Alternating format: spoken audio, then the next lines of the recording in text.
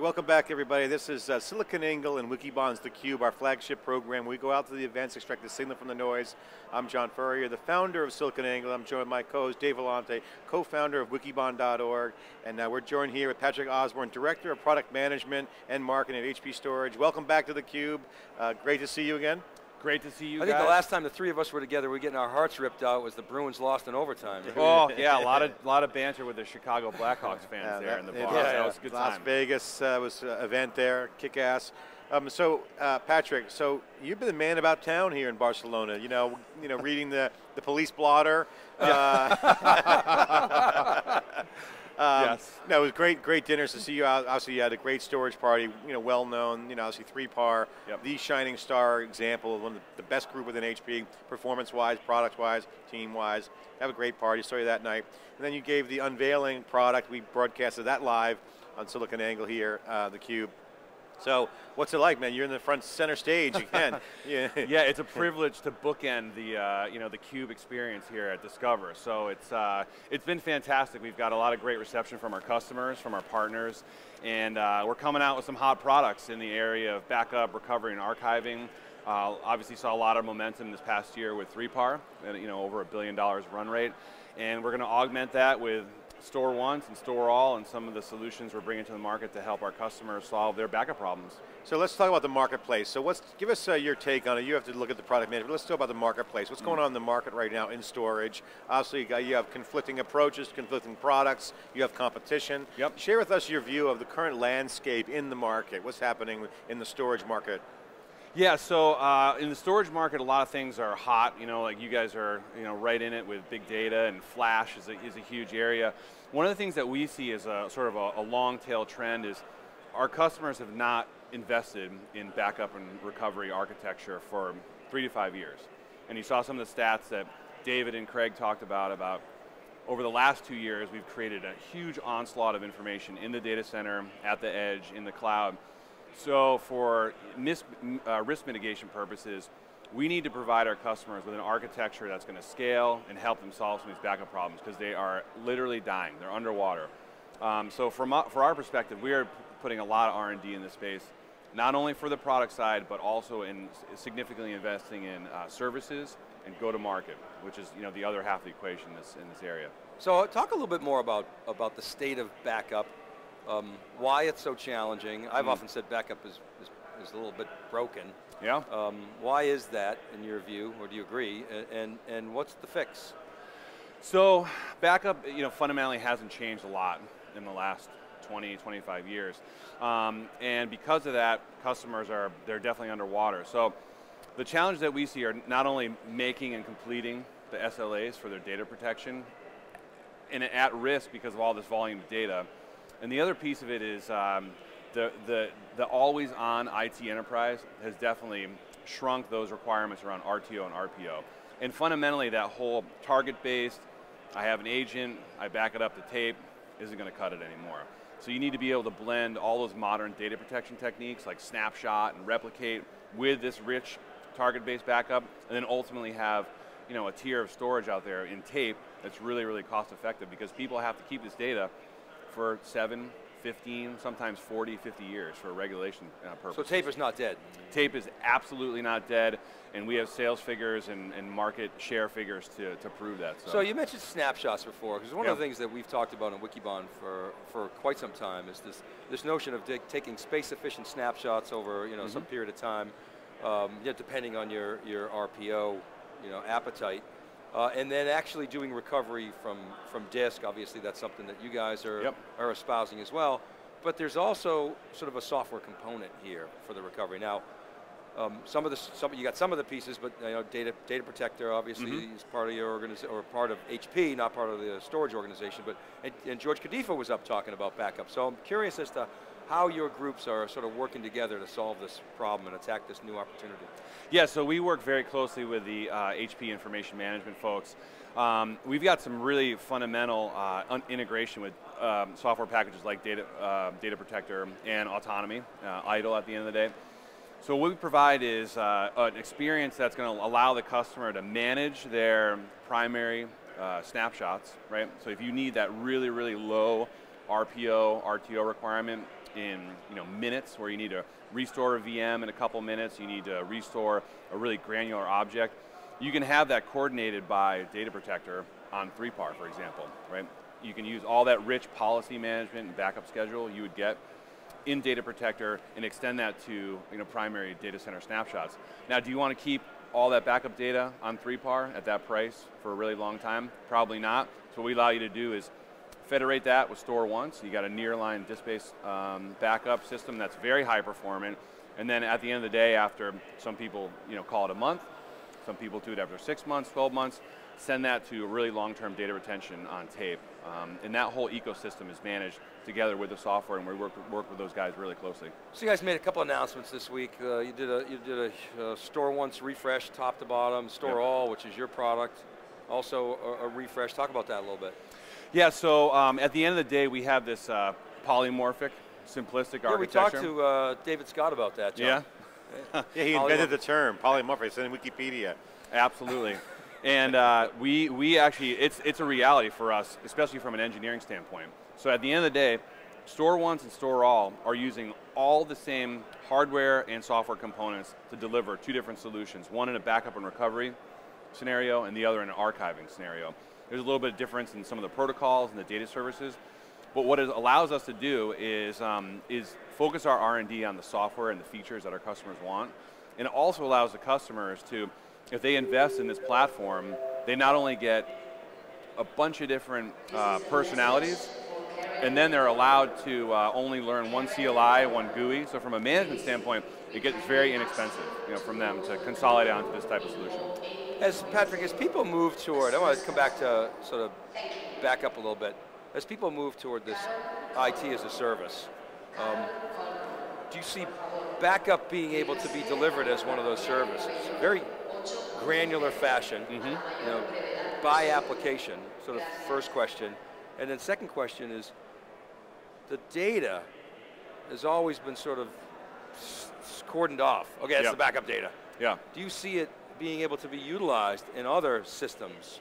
Archive, store all, data warehouses, et cetera. I wonder if you could talk about those two trends.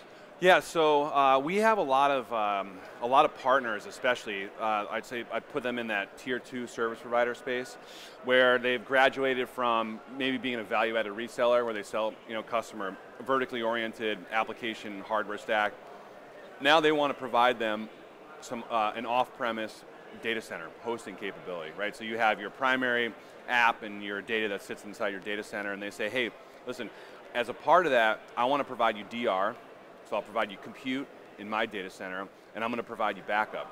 And so what we've seen is a lot of service providers come to us utilizing store once VSA in particular, so we can take that, that bare metal store once appliance that sits at the customer site, back up to it as a service with the store once VSA, because most of the service providers are using a very heavily virtualized environment to cut down on costs.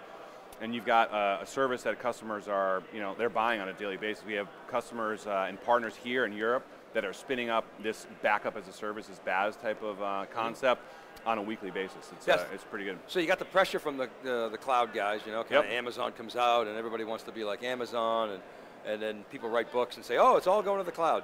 And that doesn't happen. I mean, it's happening in certain segments, but the whole thing's not going to the cloud. So what you have is the pressure on IT to be more cloud-like. Yep. So you're seeing that trend. So you've been in the industry for a while, you got a good technical acumen, you talk to a lot of customers. What are you seeing in terms of their ability from an infrastructure standpoint to close that gap with the cloud service providers, and how is HP supporting that? Yeah, so we see, in addition to that backup as a service that those service providers are delivering, we have customers that are using that very template to deliver that same kind of service within their within their four-wall data center. What we also see is customers a little bit more willing to put new applications up in the cloud. What we don't see them willing to do is put their backup data in some of their core data up in the cloud because of regulatory issues right now. So that we want to be able to provide them a service where they can have a hybrid deployment and have data on site in the data center and on tape, because in a lot of these cases, especially in Europe, you have data sovereignty laws. So if you can't physically point to where that data sits and sits for a long period of time, so we have that, and then we partner with HPDS. So our enterprise services divisions will allow you to do managed hosted environments. They'll do complete, public and hybrid private cloud deployments. So we see almost 30 or 40% of our business going through HPDS at this point and doing that type of managed hosted backup. Yeah, it's a huge growth vector for us. It's interesting what you say about the geolocation of the data. And Germany's one place that's very strict about where the data resides. And I've had this discussion with Amazon at reInvent. John and I talked to folks at Amazon about it. What they said was, first of all, they said, we can determine where it goes. I said, well, what about Germany? You don't have a data center in Germany? They said, well, we use Ireland. It's part of the EU, so we're good there. And I asked, has that ever been tested in a court of law? They said, well, not to our knowledge. But so interesting dynamics there. There's a lot of uncertainty. Some customers just say, no, I'm not going to risk that uncertainty. Others say, I'll roll the dice. HP has a lot of core customers that are in financial services. They are in government here, a country government, local government, and at the end of the day, we have our sort of storage leadership councils, and we talk to those type of customers, and they are not signing up for that right now. You're tuned into the trends in Europe. You used to live here, right? We're talking off camera. You used to live in Spain. The whole Snowden thing, how has that affected customers' perception about data and privacy? Yeah, it's we had the booth unveiling on Monday, and we had a number of press events, after that, and every interview was NSA, Prism, security, encryption, and for a These person, are European journalists. Yeah, right? and from a person that's designing they're hammering the Americans data center infrastructure for storage, it's a new line of questioning that is.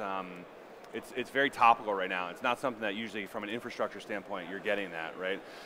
So we do a lot of work with not only providing encryption capabilities on all of our products. So 3PAR, we've got self-encrypting drives. Tape has, our store over tape line has always had encryption, and we do all sorts of key management to enable that for customers. We just released encryption on the Store Once line.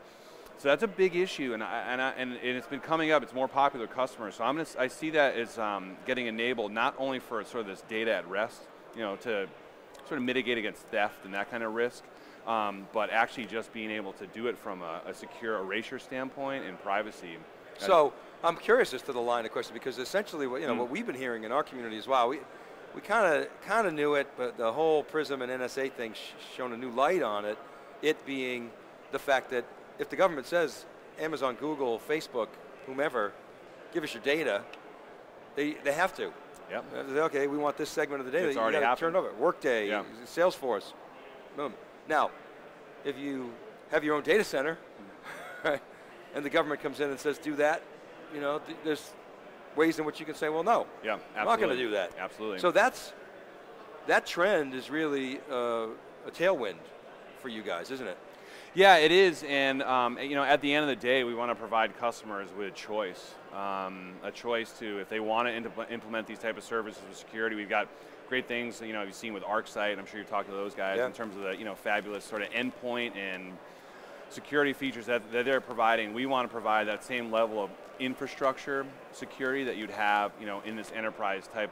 Because at the end of the day, as we move along this curve for software-defined data centers, we have all of our architectures are modern, x86, Linux kernel-based, and we're going to extend those into VSAs, across our product line. So that type of storage service is going to get spun up in the data center. It's going to get spun up in a hosted, managed, and private. It could be, getting stood up in public clouds, and you want to be able to give people a choice for endpoint security, for data in flight security, as well as encryption, for the data at rest, because at the end of the day, those are all multi-tenant environments. They're going across public WANs, and you never know.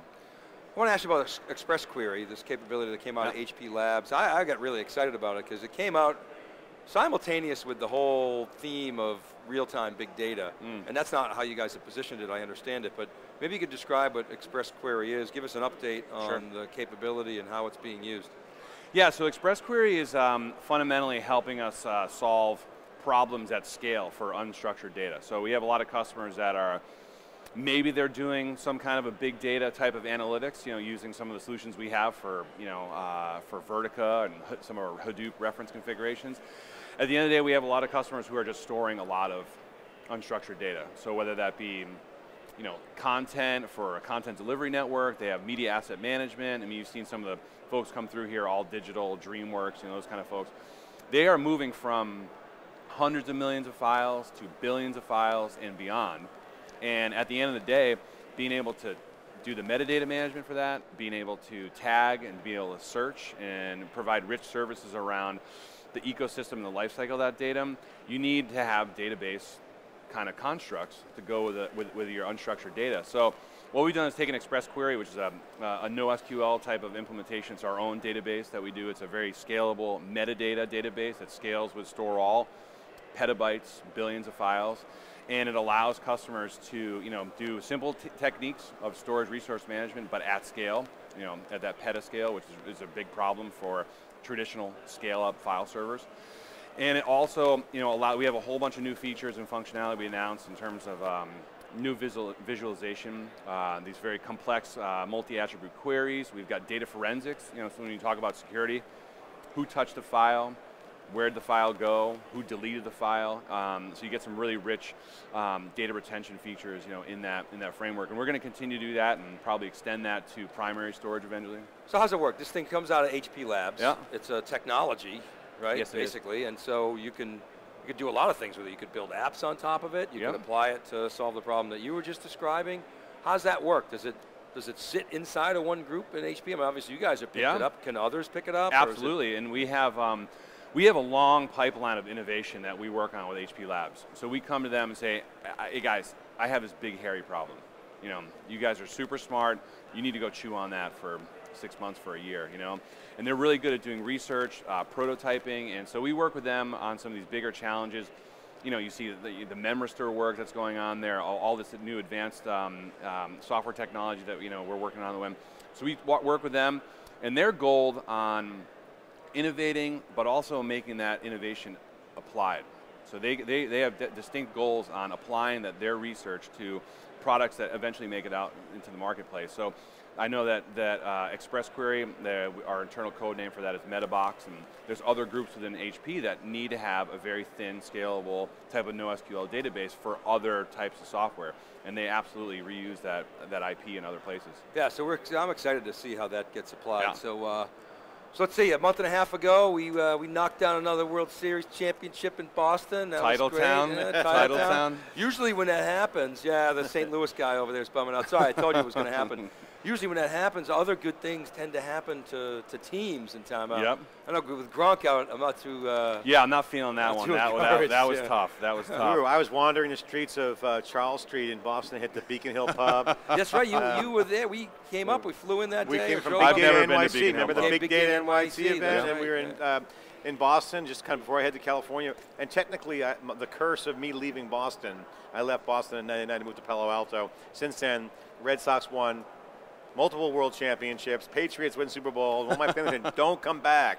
But I landed wheels down after he hits the 3-run double, Shane Victorino. So technically they were already up. The flying Hawaiian. So I didn't get, I did not break the curse. So yeah, it's a great time to be in Boston. You got to be there. You got to live there to understand that whole situation. And right? the Bruins are looking good. Yeah, they're looking real fantastic. Right? We got a couple guys in my town. We got Tuka Rask and Sean Thornton live down the street from really? us, and yeah, they're Charlestown, they're townies.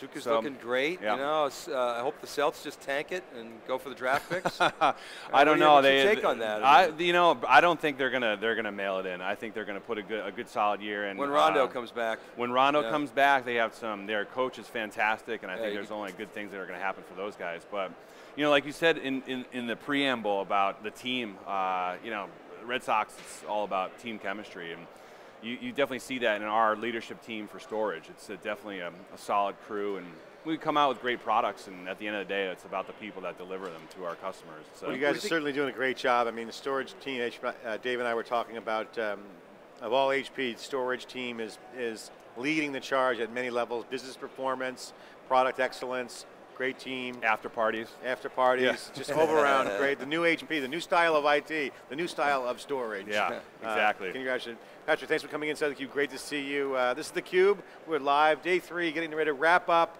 Next segment is our day 3 wrap-up, show wrap-up with Dave Vellante. I'm John Furrier. This is theCUBE. We'll be right back with our next guest after this short break.